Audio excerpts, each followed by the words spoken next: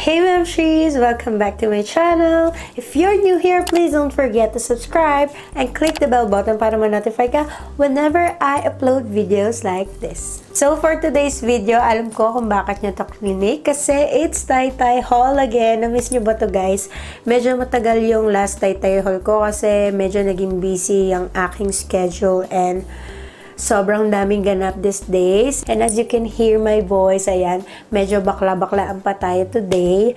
And medyo masama pa ang pakiramdam ko. Pero kasi medyo natatagalan na ang haul na to. The last time na nagpunta ko is a week ago yata. Or basta ganun, higit 1 week na. So, medyo natatagalan na siya dito and nagagamit ko na yung iba. So, I have to do this. And I know excited kayo kasi the last time na nag-post ako sa IG story ko, magkakaroon tayo ng Taytay Haul last week. But unfortunately, yan nga, nagkasakit ang memshy nyo. But anyways, ayan, sobrang daldal ko na naman. I think we have to start na. But itong i-haul ko sa inyo is medyo hindi ganun kadami. Like nun sa mga past hauls ko. Pero madami pa rin siya guys ha. Kasi nag-try ako mag 1,000 pesos challenge. Kaya lang, ang hirap memsh. Kasi pag nandun ka na, Diyos ko, parang ang dami kong gustong bilhin as usual. And so, ayun. Siguro So, ito yung mga papakita ko sa inyo is around 1,000 to 1,500 lang naman yung nabili ko. Hindi ako lumagpas ng 2,000. So, madami-dami pa rin siya, mga memshy. And I just want to inform you guys, pag pumunta kayo doon, as in mag-ready na kayo. Hindi na siya katulad before na kayang-kaya mo siyang ikutin lahat in one day. Kasi, I'm telling you guys, sobrang dami ng stalls, sobrang dami ng bagong buildings, sobrang dami ng bagong tiangge. And I think you have to go there as early as you can para masulit nyo and mag-ipon kayo ng madaming energy. Still, Monday and Thursday pa rin yung bagsakan nila. That's a better day na pumunta kayo. Monday and Thursday. Ulitin ko, Monday and Thursday. And sobrang nagpigil ako guys kasi babalik naman kami this December para mamili ng mga Christmas stuffs and mga Christmas gifts kasi dun din ako mamimili, mga damit na yung mga ipamimigay natin. And syempre, para sa inyo magkakaroon tayo ng giveaway.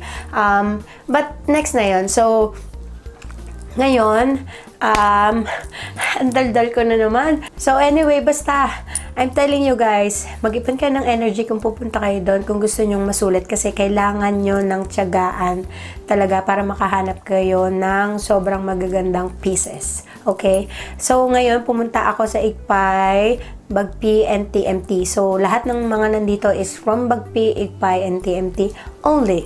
So ayan na, let's start na sa ating haul.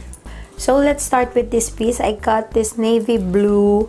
I'm not sure kung anong tawag dito sa blouse na to. Pero ito yung lawlaw dito. Yung nakalawit yung sa harap. Sobrang dati ko pa itong gustong bilhin kasi wala, sobrang elegante niyan tingnan kasi kahit saan mo siya pwedeng i-partner, mapa-casual, mapa-formal, semi-formal, ganyan. Kasi pwede mo siyang i-partner sa slacks, sa jeans, sa shorts, ganyan. And it's so pretty. The color is so pretty. And gusto ko pa sana bumili ng madaming color but next time na yun sa susunod nating haul. But, ayan, they have so many colors. May white, may peach, may orange, may blue. So, this one, I got this for 130. Tapos, kapag wholesale yata is 120. So, kapag mali ako, i-insert ko na lang dito sa ating screen. And yung tela niya pala, guys, is flowy. As in, para siyang yung satin, but hindi siya ganun ka-tingkad, hindi siya ganun ka-silk, hindi siya ganun kakintab. So, ayan, so very flowy siya and bonggang-bongga kapag nakabagsak yun sa harap. So, for the next item, I've got this one. It's a simple tank top, but tie.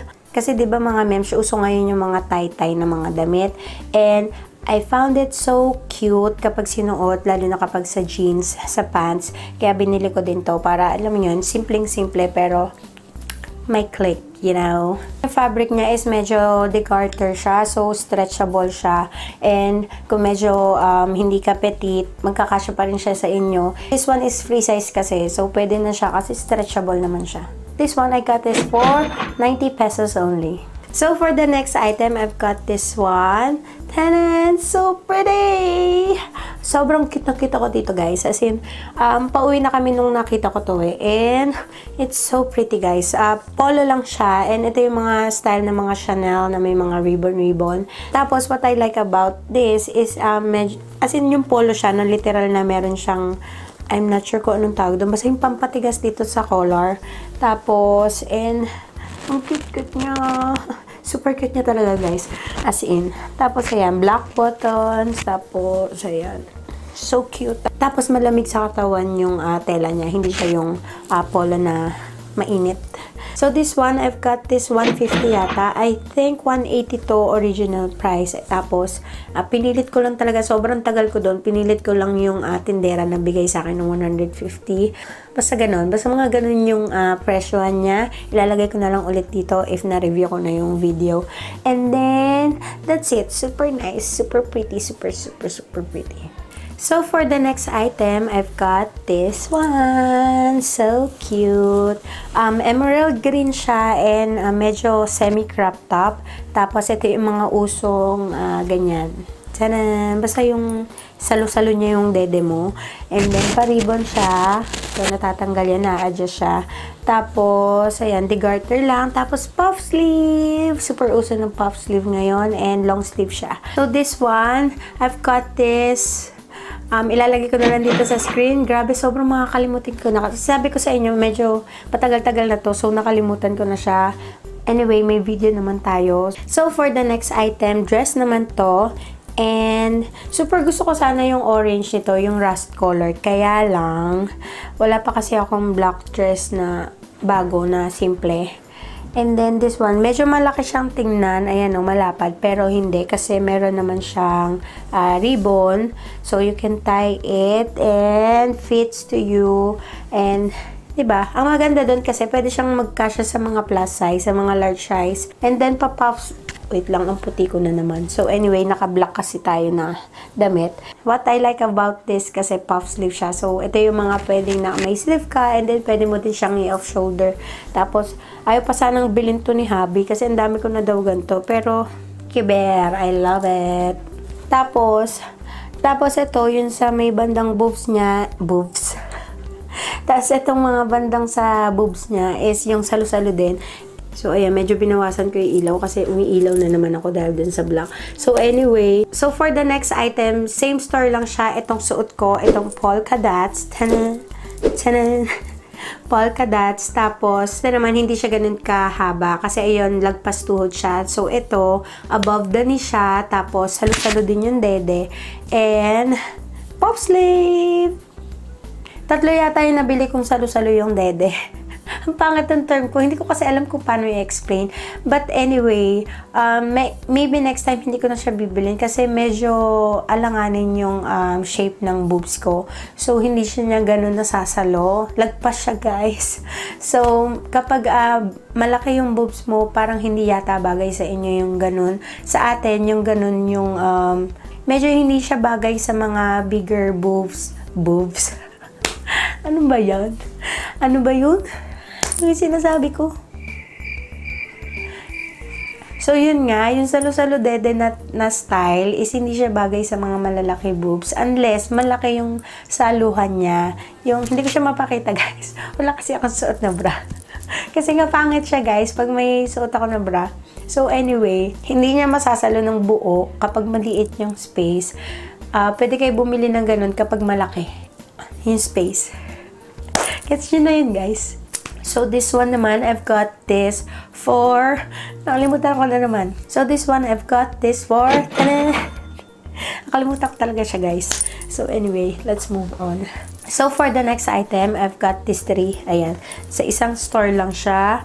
I've got this for 85 each ata or 95. Basta mga ganun. So, first item, this one. I know madami na akong ganito and hindi siya ganun ka-crop top. Ito kasi medyo super parang bra type siya. Tapos, ayan, off-shoulder and wala. Bet na bet ko kasi to kapag sa mga highway. So, kaya bili ako ng bili. And yung iba ko kasi, nasira ko yung mga garter. Basta ganun, napa-washing machine ko kasi siya. So, dapat kapag meron kayong ganito, i-hand wash nyo lang siya guys. Kasi masisira yung garter. Pero, binibili ko pa rin siya kasi guys, ang cute niya. Ang cute niya tingnan. And, super refreshing. Wala. So, komportable naman ako guys so far. Kaya ayan, and I love the color rust yata to, basta ganun, rust or red orange. Tapos for the next naman, eto naman siya, kumuha ko ng black. And kung mapapansin nyo,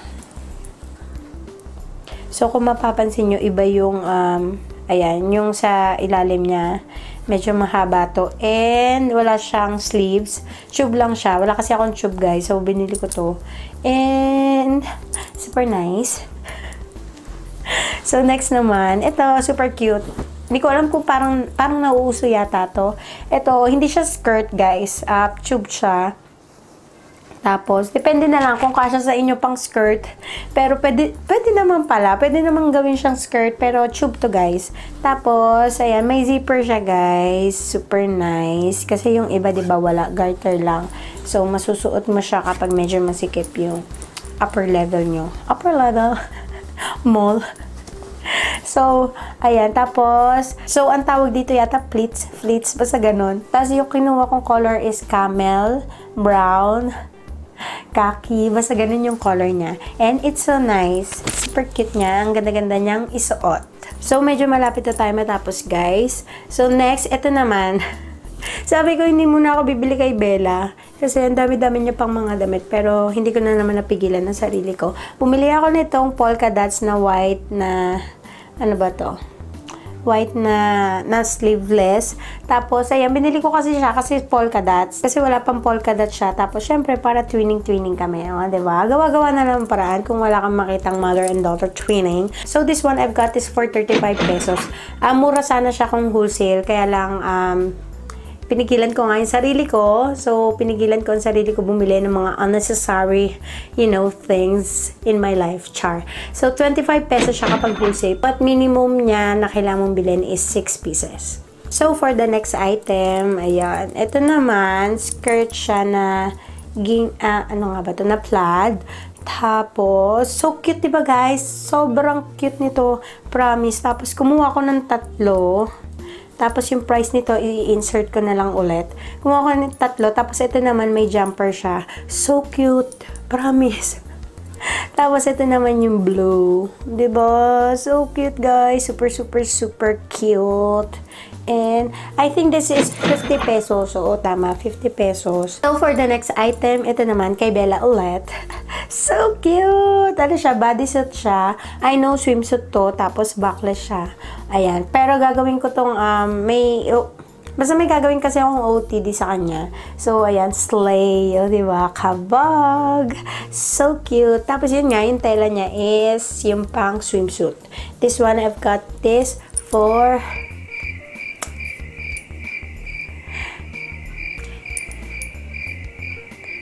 eto. So, last item na guys. Pasensya na guys, medyo mabilis to. Ito naman, hindi sa akin to, but kay hubby. Tada! And isa lang yung papakita ko sa inyo kasi hindi ko makita yung pinamili niya. So, anyway, ayan. Ito naman. Cute. Sayang nga guys kasi super nice ng fit nito. Isa lang yung kinuha niya pero babalik naman kami so okay lang. So, cute niya. Para siyang yung tela niya is linen. Bagay na bagay to kapag nakakaki ka tapos sa beach, ganon. Ganon yung mga effect. Tapos ayan, v-neck. Super nice ng fit to sa kanya. So, this one naman, he got it for the price of... Tadam! So, that's it mga memshi. Sana nagustuhan nyo yung mga pinamili ko. And guys, announcement. Magkakaroon tayo ng giveaway. But, we have to reach 10,000 subscriber first. So, help me to reach 10,000. Please make sure to share this on your friends or yung mga previous vlogs ko, ganyan. Spread the love, guys. So, ayan, malapit na tayo mag 10,000. So, that's it for today, mga memshi. Follow me on Instagram at Mayleen May. And don't forget to subscribe if hindi ka pa nakasubscribe. And click the bell button para ma-notify ka whenever I upload videos like this. Again, I'm Mayleen Vera. I'll see you on my next one. Bye!